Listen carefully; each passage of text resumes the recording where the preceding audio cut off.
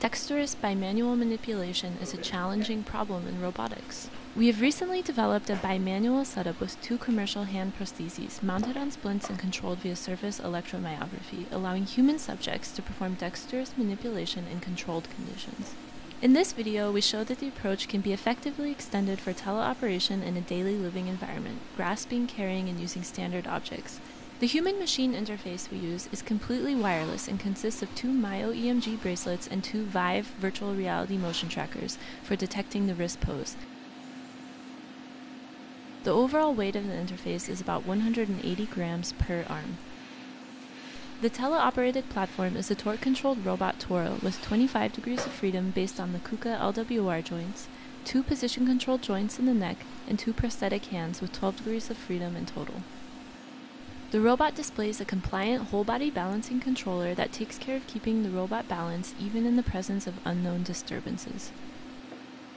We show here a collection of daily living tasks performed in real time with the human operator standing beside the robot. The operator is using only visual feedback to perform the tasks.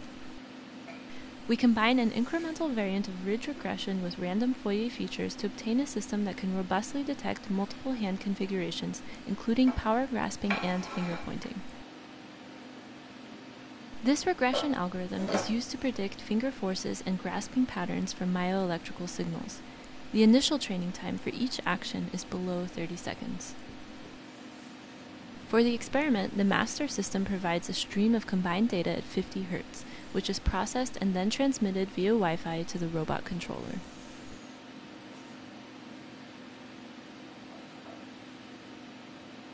The displayed tasks require bimanual coordination for grasping and manipulation of objects of different sizes, weights, and shapes, as well as more complex tasks such as holding a cordless phone and dialing a number, or balancing a ball between the hands.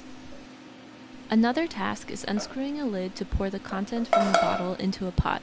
This task was already challenging with our previous human-operated setup, and here it is solved in a teleoperated scenario.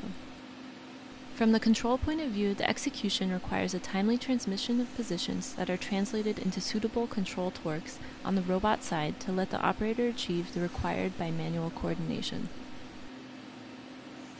Fine manipulation requires high and precise reliability of the position and orientation of the robotic hands, and accurate and stable SEMG-based commands irrespective of the arm posture and wrist rotation.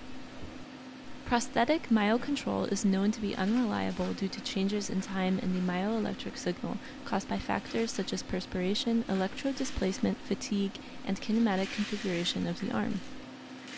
This work achieves stable, dexterous force control by means of a nonlinear incremental method that provides both accurate prediction and adaptation to changing conditions.